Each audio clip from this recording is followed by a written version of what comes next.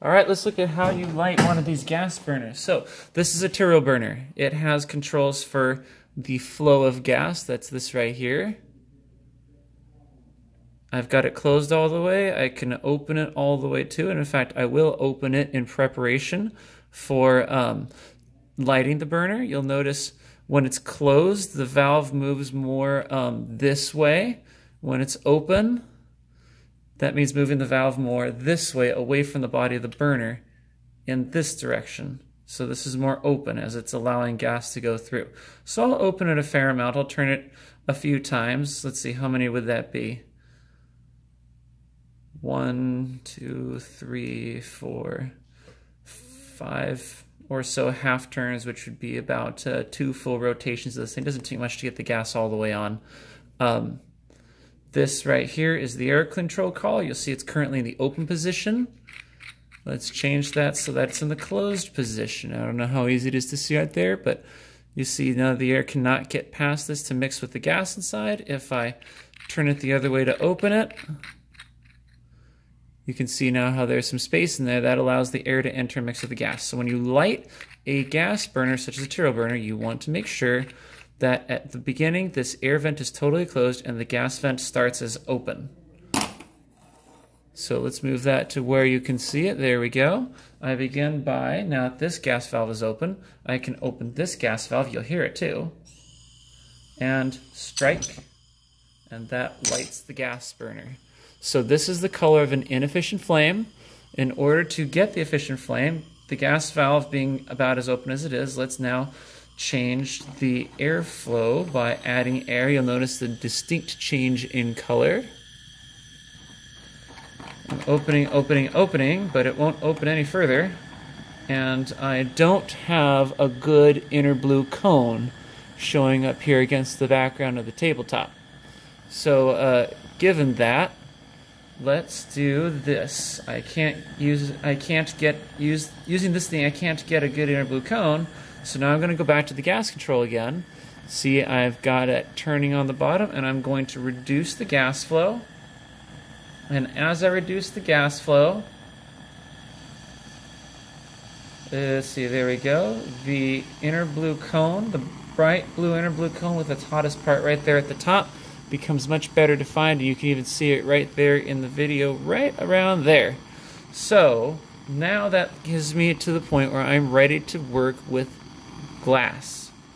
So what I'm going to do is take a tube like this, and I'm going to start by fire polishing the end. Let's see, this is kind of a messy end right here, so maybe I'll start by fire polishing the slightly cleaner end in the flame. And right here at the top of the innermost, or the inner blue cone at the top, I'll begin with that. I am rotating it. Notice how I'm using one hand to steady it and the other hand to turn the glass. This is the technique for how you go about fire polishing it in order to make it smoother and less likely to cut. That was only a few seconds, and it's already done. It's fire polished. And I know it's fire polished because when I look at it, as the light reflects off the edge, it's gone from being not reflective to now it's reflective, and I can see very clear that it's smooth. Now, suppose I want to take that a little further. What if I want to melt it closed? I put it back in the flame and continue. It's the same process as what you would do for fire polishing. The only difference is, with this, if you want to melt it all the way closed, you just keep on going just a little bit longer. I keep the rotation going. I can see it through the flame. Occasionally I'll do like this just to check on the progress, but for the most part, I want to make sure to keep it in the flame more than not. You can see that bright yellow flame. This glass is sodium based, and so that's the sodium atoms are releasing that yellow color to the flame. As this continues, I'm seeing the tube is definitely closing up. I'm pausing just a moment because it bent in one direction, so I was letting it bend back in the other direction. But at this point, it looks like it's pretty well closed. I can see it. It may not be so easy to see in on the camera, but here in person, I can definitely see the tube through the flame, and I can see that it's pretty well closed up. I see it bent a little bit, so maybe I'll keep it in the flame, let gravity pull it down in the direction opposite of what it bent. This isn't strictly necessary. I'm just doing this for cosmetic purposes. That's relatively straight. I pull it out, I check it. I can see, maybe you can see too, the empty space there no longer goes all the way to the end. It pinches out, and I have a solidly melted closed tube. So, here's what I'll do with that. There is this ceramic tile right here. I don't want this hanging off the edge. I don't want this touching the countertop because the countertop's going to make it cool too fast and crack the glass. I don't want it hanging off the edge of the table because that's a safety hazard. Someone's going to bump into it. So I do this. I let the hot part hang off the edge of the ceramic tile. That allows it to cool more slowly and therefore be less likely to crack. Once that's cool, by the way, I can fire polish the other end in the way that I showed earlier, and then that'll allow me to pour the oil and the glitter in and make the bubble wand. Now, as for this, you do need to deal with this flame now that you're done.